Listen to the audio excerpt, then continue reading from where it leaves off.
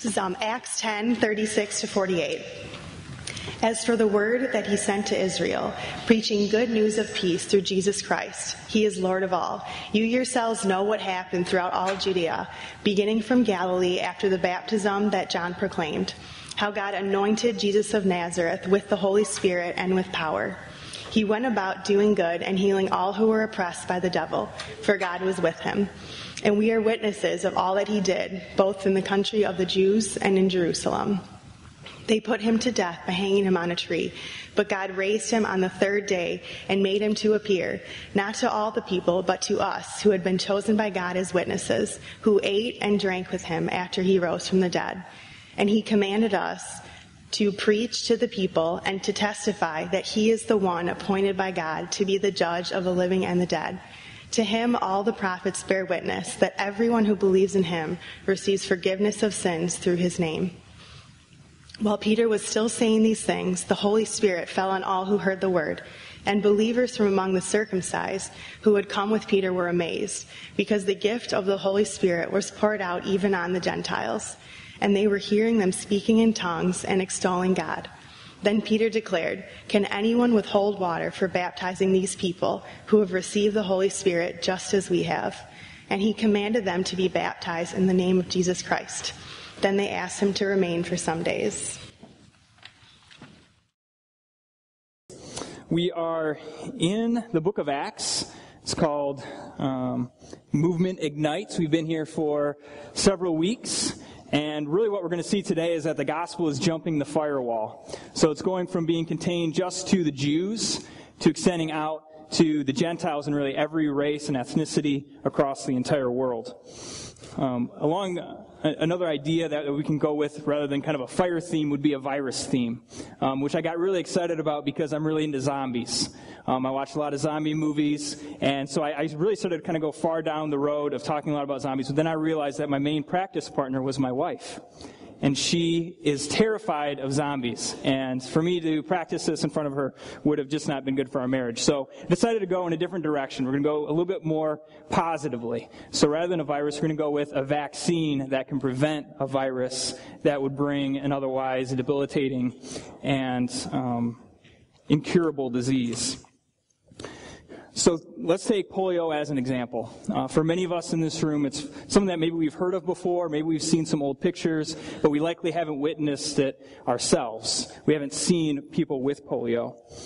Polio is highly contagious, so it's very effective at transmitting from person to person very quickly, and the symptoms can be horrific. So you can have deformed limbs, and your body can get all contorted. In the worst case scenario, it can actually attack your central nervous system, so you become permanently paralyzed. And that can be one of kind of the main images that we think of polio as being paralyzed. But why haven't we seen polio? What happened? Why was it something that was popular then but not now? It's because it took a sharp decline in the 1950s. And about 25 years ago, it was actually declared eradicated in the United States. And so I think we have a photo of polio. And so it's black and white. And for me, that's what polio is. That's what polio is. It's black and white. But to my grandparents, it would have been in color. Because for them, it was very real. It was very uneradicated. It was very scary.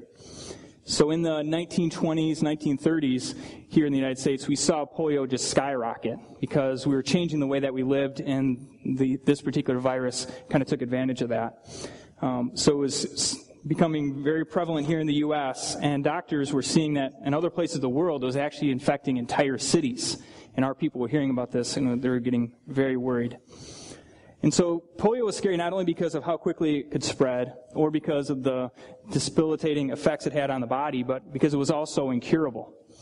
So if you're a parent at this time, you can feel just helpless, and you're going to the doctor and you're asking, what can I do to prevent this from happening? And at that time, what the doctors were saying was, don't let your kid get cold, don't let them get overtired, whatever that means, and don't let them mix with other kids. So what happened is parents were just barricading their kids inside. Whole communities were taking action along this, and they were shutting down community pools as they found out that water was one of the ways that it got transferred.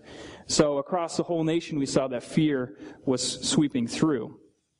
And then finally people just said, enough is enough. We're not going to take this anymore. We're going to try to find a vaccine for polio. So the whole nation mobilized. One of the organizations that came out of this was the March of Dimes, something that's still around today. They're working on different projects now, but this is when the March of Dimes started, and they were literally going around and collecting dimes. And it took 10 years, but after all this medical research that was done, because of the money that was raised through the March of Dimes and other places, we had our first major breakthrough. And we can call it the Hammond's immunization. And it was a breakthrough, and it was good news in that it would stop polio for some people that had it. If they had the right gene makeup, then it would stop. But it didn't work for everybody. And on top of that, it required tons of blood in order to get to that immunization. And it was just really impractical amount, so they couldn't spread that across everyone in the U.S. So they continued working. They wanted to find something that was better than that. And after a couple more years, they finally came up with the polio vaccine. And this was kind of good news all around. It was highly effective. It was easy to administer by nearly anyone, and it was virtually free to create. And about 60 years later, it's essentially the same vaccine that we have today. So it's 99+% effective.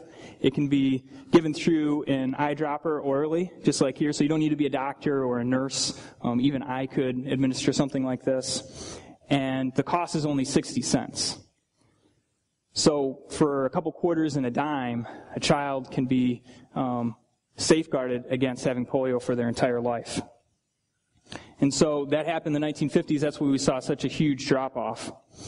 And it became eradicated here in the United States in the late 1980s. And so at that time, some more organizations came together and said, wow, if we can eradicate it here in the U.S., that means we should be able to eradicate it across the entire world.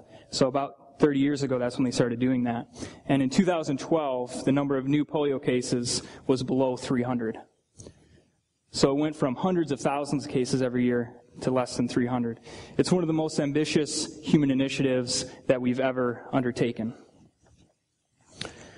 But if we look at that as a human achievement, it's really nothing compared to our mission as Christians and as a church, neither in the scope of what we're trying to achieve or in the power that we possess. Throughout the first 9 chapters of Acts, we see that the gospel is spreading. And like I said before, it was really only amongst the Jews, and the Jews thought it was kind of only for them. They couldn't really believe that this was going to be an all-inclusive, global-type solution. But in these verses, we're going to see that. We're kind of in a 3-week story. We're in the middle. So Shannon kicked us off last week, and it's all about Peter and Cornelius coming together. And now Peter is at Cornelius' house. Cornelius is a centurion. He's invited all of his family, his friends, his servants, his soldiers to hear what Peter has to say. And after a number of false starts, because Peter didn't know why he was there, he finally got it. He's like, oh, I'm supposed to bring the gospel message to these Gentiles. And now, so that's where we're going to pick up this week, is in Peter's sermon to the Gentiles. As for the word that he sent to Israel, preaching good news of peace through Jesus Christ, he is Lord of all, you yourselves know what happened throughout all Judea, beginning from Galilee, after the baptism that John proclaimed, how God anointed Jesus of Nazareth with the Holy Spirit and with power. He went about doing good and healing all who were oppressed by the devil, for God was with him. We see here that the gospel starts with Jesus, that the gospel is accomplished through Jesus, that the gospel is all about Jesus.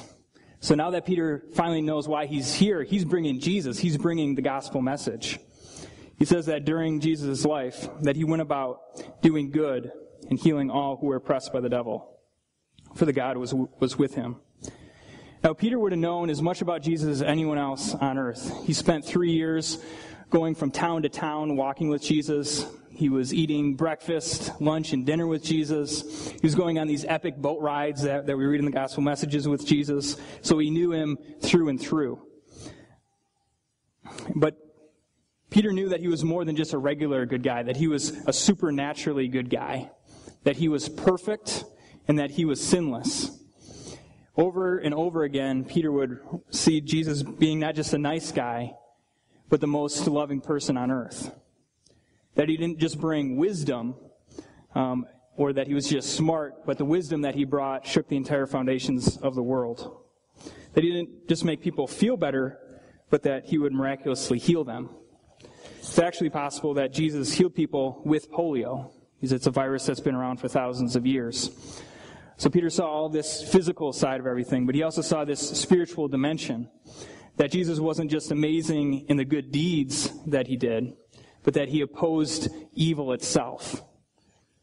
And not just evil in a vague sense, but in the leader of all evil, the devil.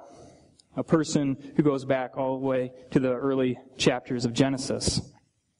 And so Peter saw that Jesus had power over people that were demon-possessed, and that he took them out of them.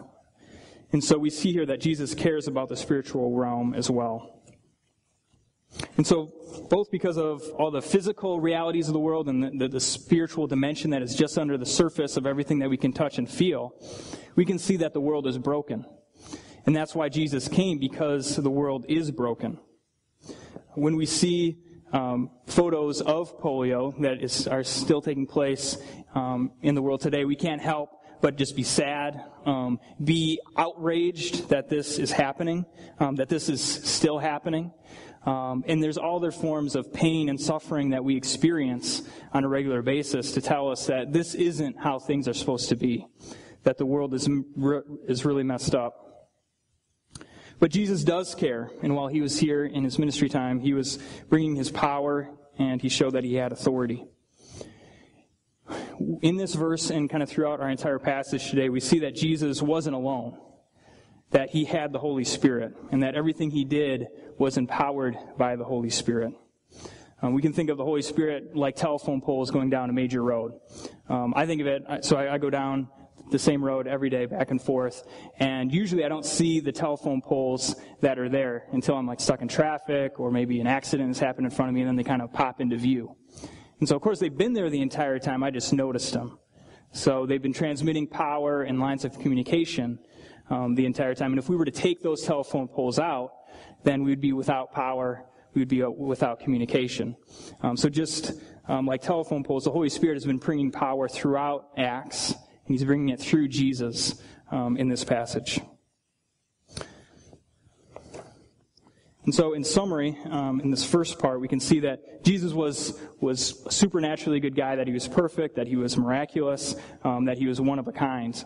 He's telling this all to Cornelius and his household. They're in Caesarea, which is about 30 miles from Nazareth, where Jesus was from. And so Peter kind of starts with his life, but he really focuses more on being a witness to Jesus' death and resurrection. Peter continues, "They put him to death by hanging him on a tree. But God raised him on the third day and made him to appear, not to all the people, but to us who had been chosen by God as witnesses, who ate and drank with him after he rose from the dead. And he commanded us to preach to the people and to testify that he is the one appointed by God to be judge of the living and the dead. To him all the prophets bear witness that everyone who believes in him receives forgiveness of sins through his name." So Peter is compactly able to say that Jesus was murdered by men on the cross, and that he was resurrected by God from the grave. That this supernatural life that Jesus had at first really kind of just continued into his afterlife. But who put Jesus to death? Who put Jesus on that tree? It's a lot of people. We can start with the Jews. So these were the very people that Jesus came to preach his good news, to fulfill all the prophecy in the Old Testament. He came, and they were the ones that were going to the Roman government, pleading with them that he needs to be crucified. It was also the Jewish rulers who saw Jesus as a threat, really, as a rival to their current seat of power. So it was the Jews. It was also the Roman government and the military. We see in the gospel messages that even though Pontius Pilate saw that Jesus had no wrongdoing, that he was innocent, that he still killed Jesus because he was afraid of this Jewish mob that threatened to revolt if he didn't crucify him. So he just collapsed under that pressure. this is a little bit more indirect, but even the house where Peter's at now in our story, he's at a centurion's house. So this is the military organization that is the one who actually executed Jesus. So we can see here that everyone then had all their hands were bloody. And similar, I think this was in the first song that John led us through. We recognize that when I do recognize my own sin and my own rebellion, I admit that his blood is on my hands as well.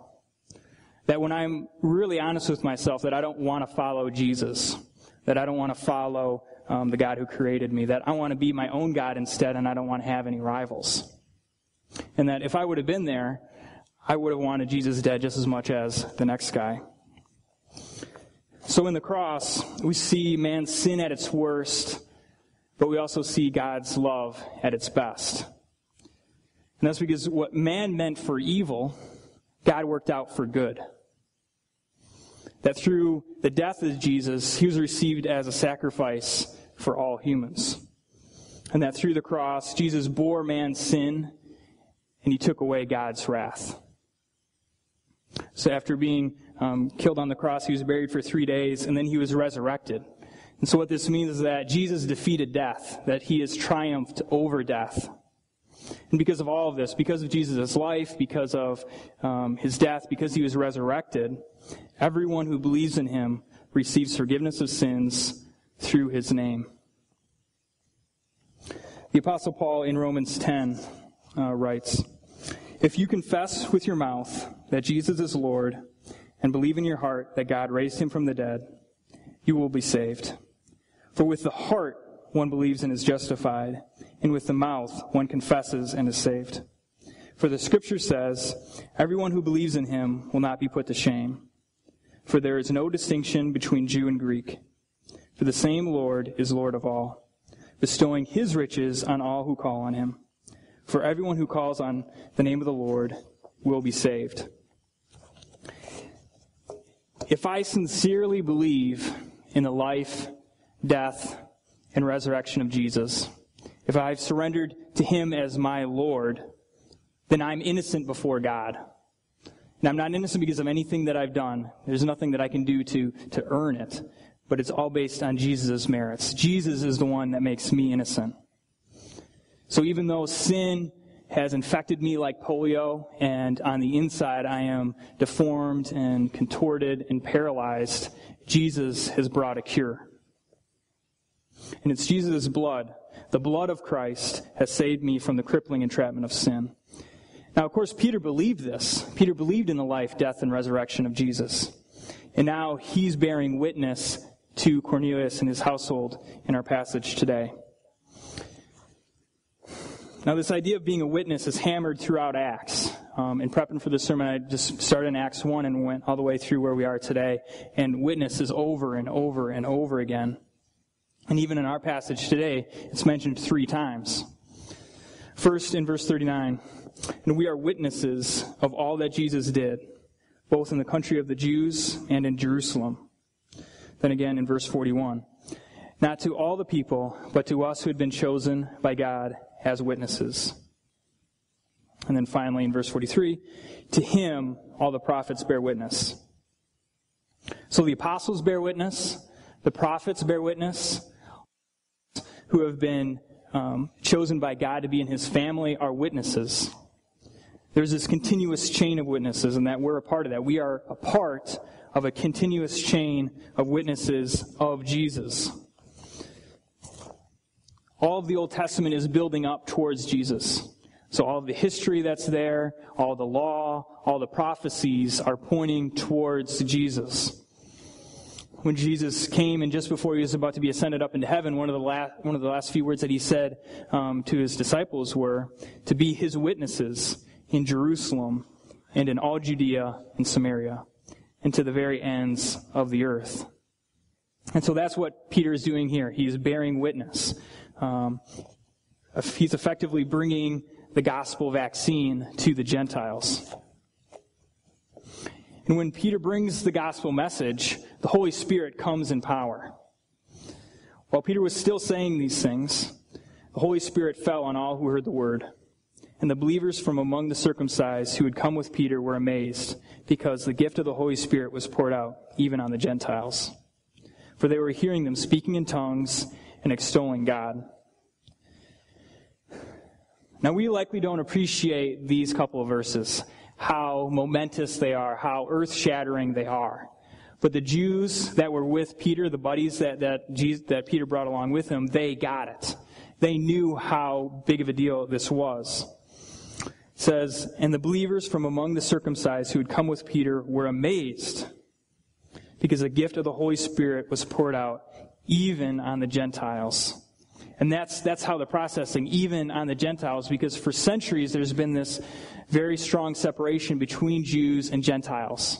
So between the Jews and then basically the 99% of other people that were inhabiting the earth. And now they're kind of seeing, they're finally recognizing, oh, these are going to be our brothers and sisters in Christ. If we think back to that first polio immunization, that it worked for some, but it didn't work for everyone. And even for the people it did work for, there was a massive amount of blood that was required in order for it to work. We can think of that first polio immunization as what the Jews had in the law. The Jews had for hundreds of years, they had this sacrificial system where every time I sin, I go to the temple, sacrifice an animal, blood is let out, and then I'm innocent again before God in a way.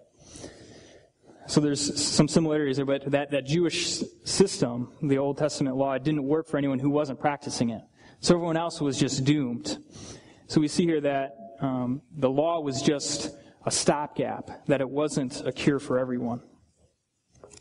Whereas if we compare that with the genuine vaccine that was discovered, that was effective, it was easy to administer, it was low in cost, we can really compare that with Jesus and the gospel that he brought through his life, death, and resurrection.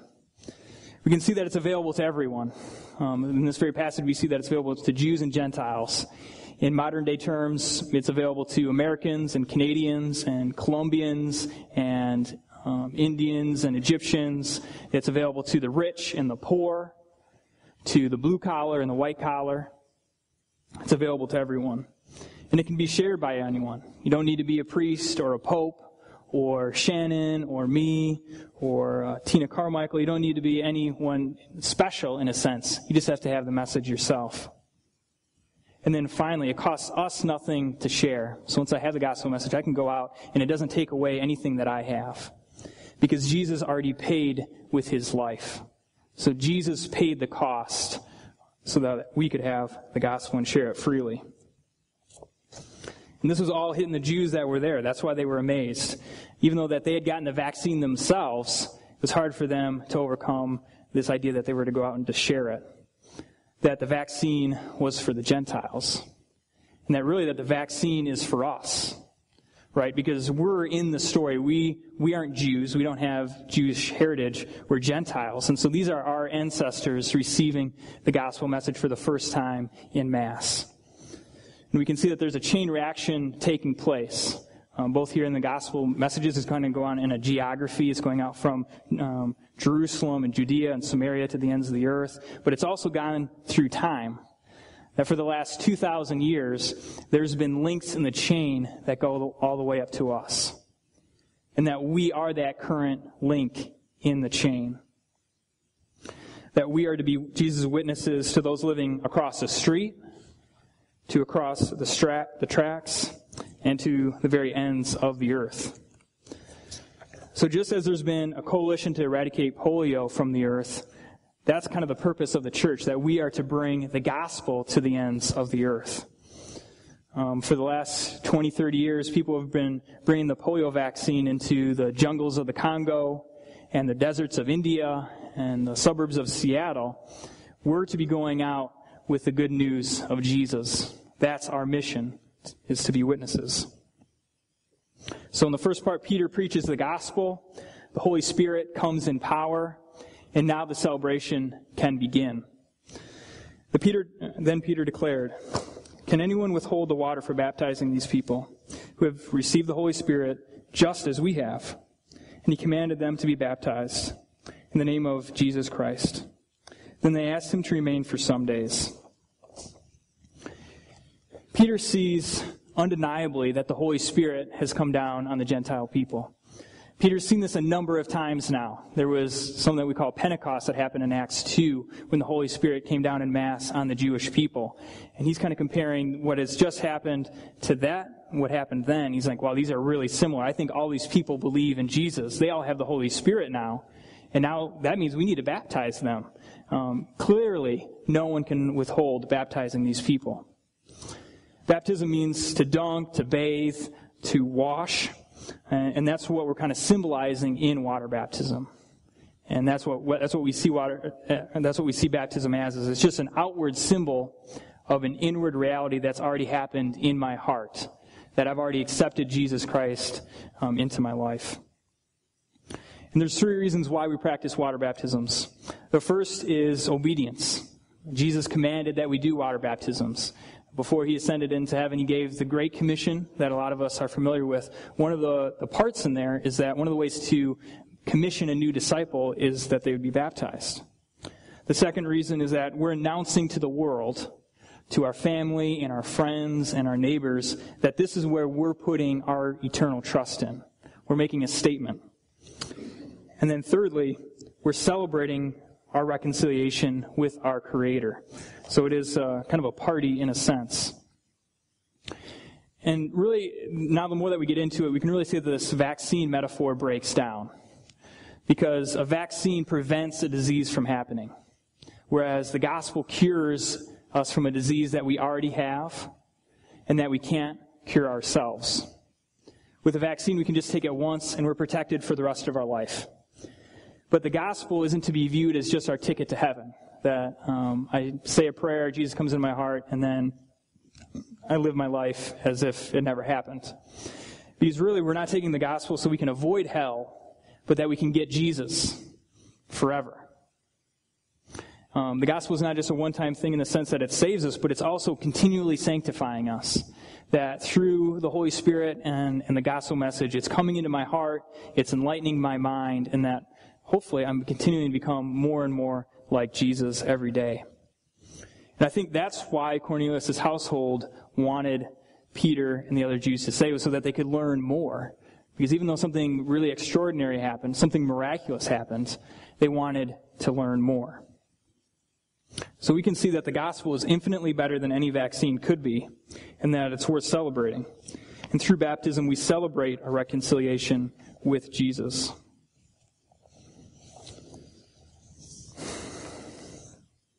And so really what we're going to be doing here at Mosaic is we're kind of just following Peter's lead.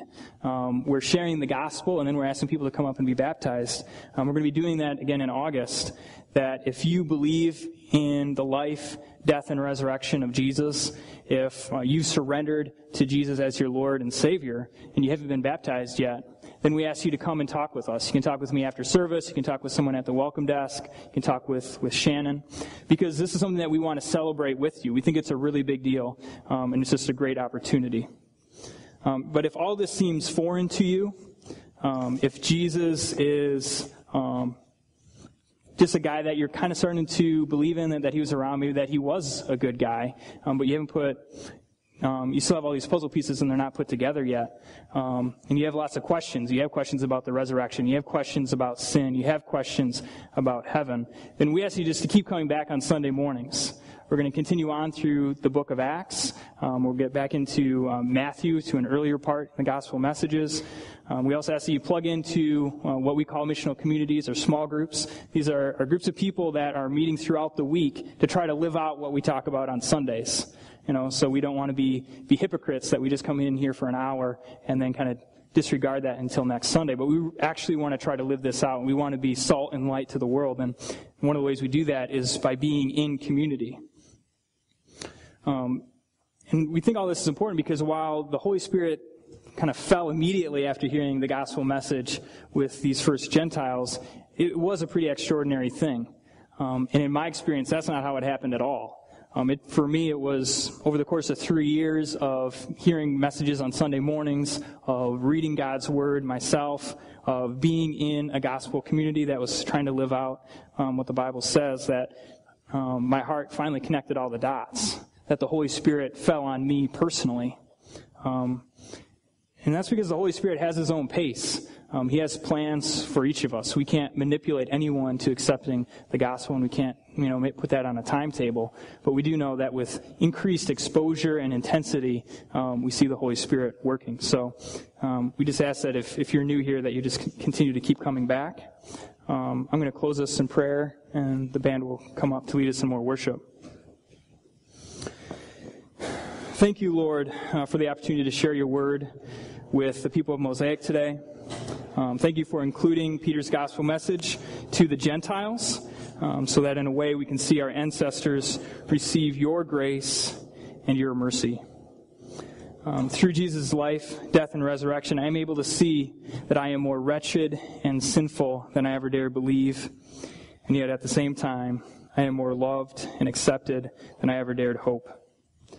God, I ask that you work in each of our hearts, that wherever our relationship is with you, that it would grow deeper, that through hearing your word and through reading the Bible and through participating in the Mosaic community, that we'd better grasp the gospel for our everyday life.